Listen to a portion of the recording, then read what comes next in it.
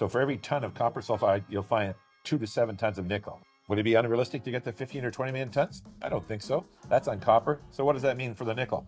Multiply that again. So then people start to get a sense of how truly big this is going to be. Talking copper and nickel here with Power Nickel and Terry. Great to have you in Zurich. And again, some great news coming in today. Yeah, I mean, this line zone is just incredible, right? I mean, the last 3 holes, we've gone from 32 meters of 7%, 40 meters of 4.9. Today, 19.6 meters at 3.8. 2% copper equivalent. 3.82. Yeah, copper so it's just fantastic, and it's going to get better, I think. This has already been such a great run. Share price is trading at 80 cents and change. Yeah. So is Power Nickel still a good deal for investors right now? Yeah, I mean, we were just talking off camera. I think when we first started talking, we were 20 cents, and obviously, we said this would happen for different reasons back then. And I would say we're equally as good a deal back then as we are today. So I feel like we're super compressed right now, that this thing, someday you're going to wake up and we're going to be $2. And it's not going to be 6 years from now. It's going to be, in 60 days, 90 days, something like that, because of all this good news has not translated. And it will. This is a disclaimer, huh? That's a forward-looking statement. Yeah, it's a forward-looking statement. And I'm longest of anyone on this stock. So I'm preaching my own numbers, but if you look comparably at us versus our peers, we're dramatically undervalued, and we don't need to raise money. Generally, stocks move when you don't need to raise money and you deliver the goods. Well, are we delivering the goods? Yes. Okay. I mean, we invested on the 20-cent round 2 years ago, so I can definitely say, hand to heart, the story delivered. Yeah. So I think we're still in early days in the delivery mode. I mean, people, what they have to understand is copper sulfides, which is what we're finding on the top of a nickel sulfide, is what makes this a polymetallic deposit.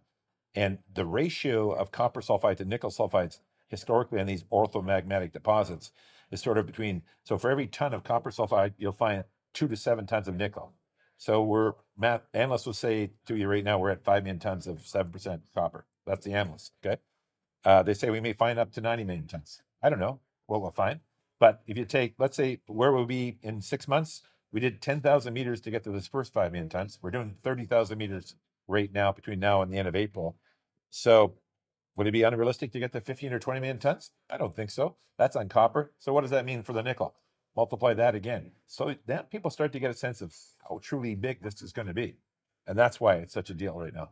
Yeah, we actually have our research partner from Gold Invest, Sven. He's just joining in. Sven, please join us. And we're just talking about the story of Power Nickel. It's had an amazing run, and the correlation between the amount of copper you find versus the amount of nickel that might then entail. And Sven, what's your view on this combination that Terry originally started out purely focused on nickel? Now we have this kind of combo. What's your take on those two? To me, what's compelling is just grade and width. That's really what matters here. Yep. And discovery potential. Yeah, on these orthomagmatic deposits, if you look at like everything from Voisey's Bay to Norilsk to Sakatti and Xinjiang, you'll find that if you find 1 ton of copper sulfide, that'll range between 2 tons to 7 tons of nickel sulfide, averaging around 5. Our experience, will it be different? Can always be different, right? But I'm talking historically around the world in these types of deposits, this is the range. So if we've found 5 million tons of copper sulfide right now, we might be 15 or 20 in 6 months. What would that mean for the nickel sulfide upside? You have to put some multiplier to that in that range. So that's why I'm saying that, again, like we're all investors. It's all about asymmetric risk. You still have to prove it in the ground, as we've been doing, but clearly the odds are in our favor, and you always want to play the odds. Sven, your take on that? Well, my take is very simple. I was very much pleasantly surprised by the discovery. Probably you didn't expect anything like it. Right? It's like a second discovery. It is. Bottom line, we were looking for nickel sulfides, and we're 1.5% nickel sulfides, which we would have been happy to find, and we found this beast of a copper sulfide, which is like you're going from $250, $300 rock to $600, $800 rock. I mean, who can count on that, right? So that's the gods of mining. Thank you, gods. Better to be lucky than good. We drilled this, you know, for the right scientific reasons, and we got lucky. Yeah.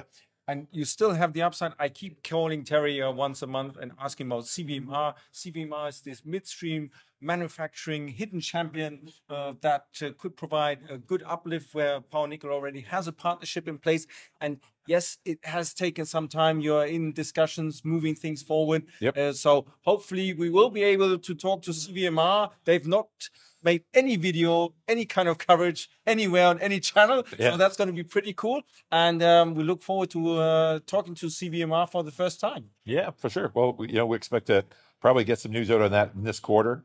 It's there's other complicating business conversations going around that. That's why things have been delayed a little bit, but they're an interesting group, and they're, you know, their client list reads like the who's who, right? You know, it's like, I mean, they're family owned, run by a brother and a sister, and they provide products like the copper safety on the $100 bill for the U.S. Treasury. So they have some very interesting nickel nano powders. Yeah. That's like, you got, you know, McDonnell Douglas, Northrop Grumman, you know, Raytheon.